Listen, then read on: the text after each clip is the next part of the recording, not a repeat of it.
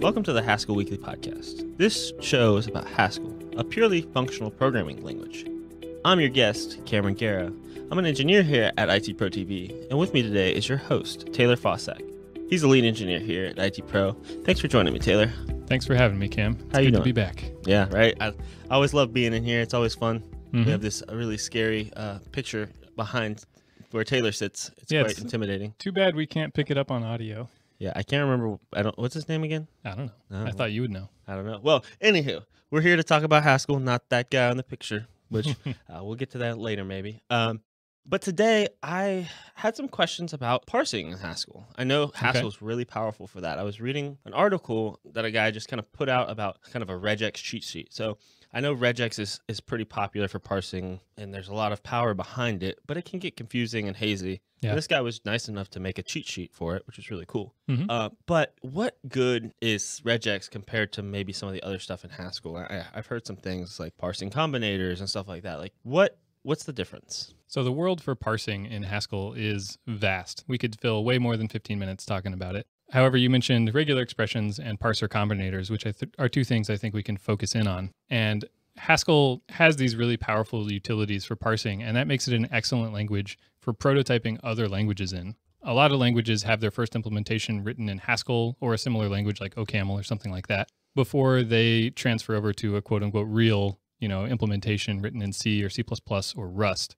And the reason for that is that there are so many tools in Haskell for writing powerful parsers that turn text into something useful that you can then do something with. Not everybody implements programming languages. In fact, very few people do. So why is parsing so useful? Why is Haskell so good at it? One answer to that is that parsing comes up everywhere. We were talking over lunch about parsing, and we started rattling off all the places in our application that use it, and it's basically everywhere. Mm-hmm. An HTTP call uses parsing. Dealing with JSON uses parsing. Talking to the database uses parsing. Parsing some bespoke game replay file format, that's parsing too.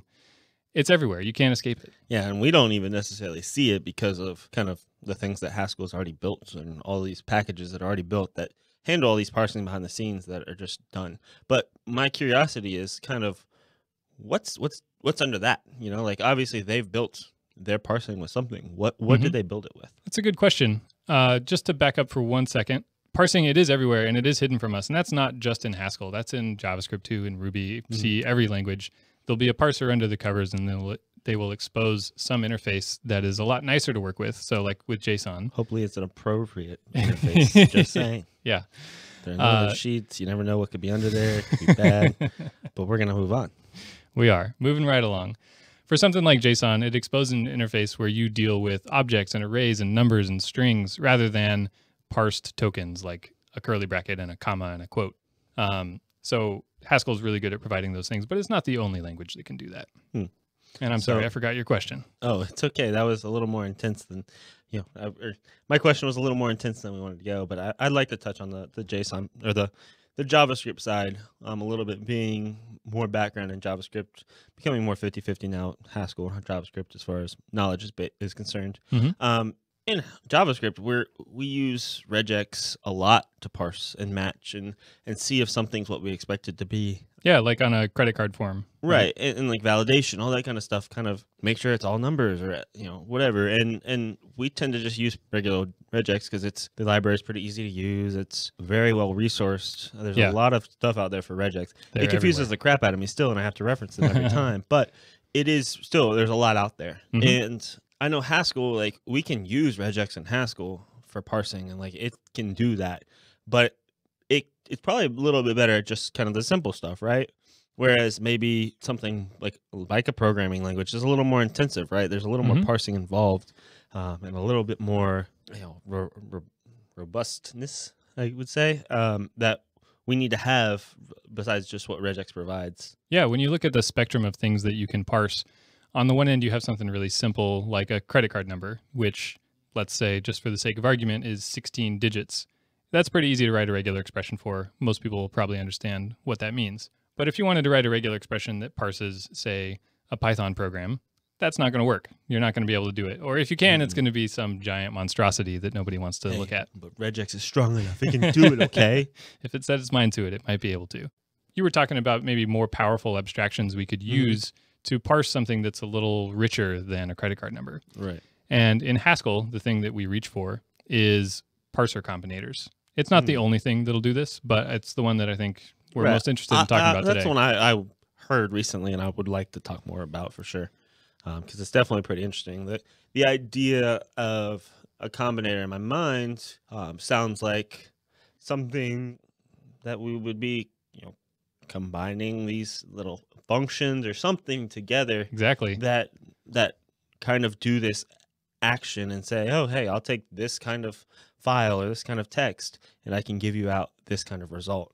That's a great explanation of what combinator is. And when you plug it together with something like parser and you end up with Parser Combinator, what that means is that you can take small parsers that are all pretty simple by themselves. Let's say you have a parser that parses a string of numbers, and another one that parses a comma, and another one that parses a bunch of white space. You could combine all of those using parser combinators to come up with an expression that says something like parse a number followed by a comma followed by another number, or parse any number of numbers, each separated by a comma. Those types of expressions are really easy to do with parser combinators, but surprisingly difficult to do with regular expressions.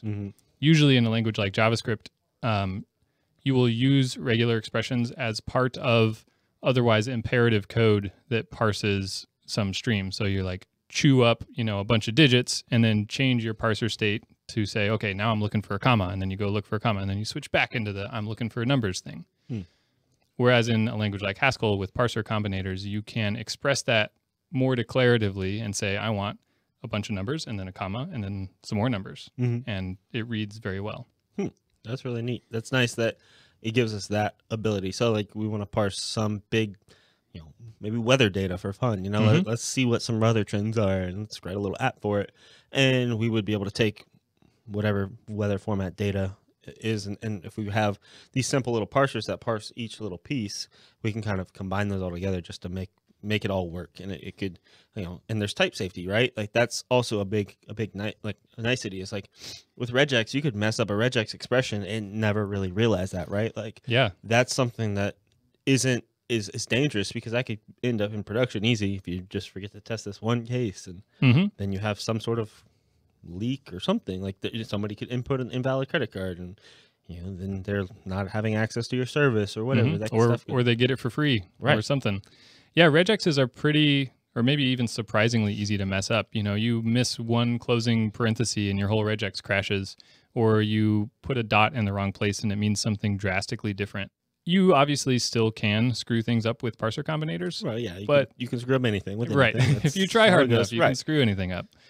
But it's going to be harder with parser combinators because you're still working in the host language in Haskell. You're just writing Haskell code, calling Haskell functions. Works the same as everything else. You can code review it without having to look over to your cheat sheet and figure out what the heck that new regex feature is, what that means. Whereas regex is this own very compact little language that sits inside of another language like JavaScript or Ruby or what have you. And so that makes it really powerful because you can apply all the same tooling that you do for static analysis, or just your gut feel for that code looks right and that code doesn't look right. You can apply that to code written with parser combinators versus stuff written with regular expressions. Right. No, that makes sense. And I was like, I don't like this guy's cheat sheet's pretty cool. As far as like just little bits of Haskell regex, little shortcuts and things that, but it just doesn't seem like it's all that robust. And obviously it's hard when a tutorial to really go deep into maybe some of the powerful sides of regex, but I just see it getting confusing if we would try to go any further than these simple examples. Yeah, it can get confusing really fast. And as someone who's spent a lot of my career working with regular expressions, I can say that they feel really good to write because you think like, oh, I'm so clever and I got this really complicated expression down to this really small expression of it. But then 6 months later, when you come to look at it, you think, I don't know what this means anymore. Right. I hope it works. Research and figure it out, which is fair. And there's obviously regex is useful. It's got a purpose. There's plenty of people out there using it. Which I think is cool. Earlier, you mentioned something about type safety, which I wanted to come back to because Haskell is a strongly typed language. Not every language is. But even aside from that, when you parse something with regular expressions, the only thing you can get out of it is strings. You match strings and you get them out as groups of strings, and then you have to do something else with that group of strings. So in a language like JavaScript, if you wanted to pull a number out of like a CSV file, you could do that with a regex, but then once you have the number, it's actually a string, so you have to convert it into a number via some other means. In Haskell, when you're using parser combinators, you can have a parser combinator that produces something other than a string. In fact, almost all of them produce things other than strings. Right. They'll produce a number directly, or even a custom data type. So if you have like a user in your system and you want to write it out to some custom serialized format and then read that back, you can write a parser that will read it directly into a user. There's no intermediate step involved. Right, which that's nice, and that guarantees that you're going to get the type you expect. Exactly. There's and no the chance. compiler will also tell you that. There's no chance in between parsing the thing and turning it into the value that you actually want for anything to go wrong, because it happens at the same time. Right. That's really neat. I think that's like that value in itself is, obviously a testament to the strongly typed Haskell language. And I think that as we can, and that leans more towards this parser combinator idea rather than regex even in Haskell, because it's regex deals with strings. That's its nature. That's what it's good at. I will say, in defense of regexes, one thing they do very well that parser combinators aren't necessarily as good at is substituting something in a string of text. So if you have some big run and you want to replace every letter T with the letter G, for whatever reason. Maybe you're doing DNA sequencing and you're doing some weird stuff. I don't know. ABYG. Something like that. Whatever it is. Doing that replacement is super easy with regular expressions because you can match on something and then take an action based on that match. Granted, this isn't a feature of regular expressions themselves, like the computer science concept, but in every language that has regular expressions, there's a mechanism for doing these substitutions. Right. Which is helpful. And, with JavaScript, like, it's one of the best ways to be able to somewhat safely guarantee substitution, right? Like if you're looking through this set of data and you want to say, hey, like every time you see this word, I want you to replace it with this word. Yeah. Like that substitute function that is in JavaScript is useful for that. It's so easy to use. Right. And that's the great thing about regex. And I think it's really good for the little stuff, but it's just really cool that Haskell offers us these parser combinators that allow us to get a little more intense without losing understanding, and also some type safety. Like I think that's important to writing good, robust code that doesn't break every other week. You're not finding a bug that, this form isn't validating right anymore, which, I doubt we would use parser combinators on a form validation but you could. Might. Yeah, you could. There's no reason not to. Yeah, that's fair. I know we're kind of running out on time maybe, but I just kind of wanted to have more of a curiosity of is there much overhead with understanding parser combinators? Like if you have a good level understanding of Haskell, what's the level of difficulty of parser combinator? Parser combinators definitely don't come for free. It's not like if you already understand Haskell, you can jump right into a parser and work it out just fine. You'll probably be able to stumble around and figure stuff out and go look at documentation or read something, but it won't necessarily be immediately obvious. That being said, as I said earlier, you can still lean on your Haskell knowledge. You can look at something and say, oh, that's a function call, that's an operator, that's taken this argument or that argument, and you can kind of piece it together. Many of the parser libraries for Haskell share a lot of common kind of vocabulary. They use the same words for stuff, which makes it really easy to jump between them. So if you use parsec in one of your libraries and you use mega parsec in the other, or trifecta, or there's a bunch. Cool. You'll be able to jump between those without too much trouble. So your knowledge is transferable between them. There's still the downside of, as you mentioned at the top of the show, regexes are everywhere. Right. Every language basically has them. Most working programmers know what they mean, and parser combinators are not like that at all. They're their own little thing. Right. So there's a little bit of mental complexity there, but the payoff of safety and I think it's worth it. Right. It's worth it in the end. That's kind of how a lot of things are. Haskell's great, but there are some confusing aspects, conduit and lenses and all these different topics, and parser combinators are probably in that list. Yeah, it's actually, in my mind, very similar to lenses in that it's a very powerful abstraction that gives you something that's hard to get in other languages, and it does it in an expressive way that looks kind of impenetrable at first, but then as you come to understand it, you realize, no, this actually makes a lot of sense. It's just weirder. It's different than what I'm used to. And with lenses and parser combinators both, they have ties into other parts of Haskell. So as you understand them better, you sort of get a different or deeper understanding of other parts that you've used before that you now see in a different light. So with parser combinators, they frequently use this weird operator that's like a asterisk and then a greater than sign, or the other way around. And you can view this in a parser as like, do this, but throw away the result and then do this other thing.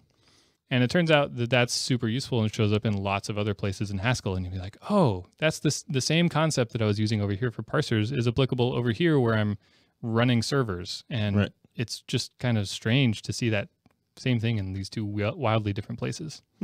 That's really cool. And I think that's really, that's been a great kind of conversation on parsing in Haskell and, some of the differences between like, the regex and parser combinators and some of the more verbosity. I don't know if that's a real word. I think verbosity is a word. I keep trying to use these fancy words and I probably just shouldn't. I should just let it be. But bottom line is it's powerful, right? It gives us...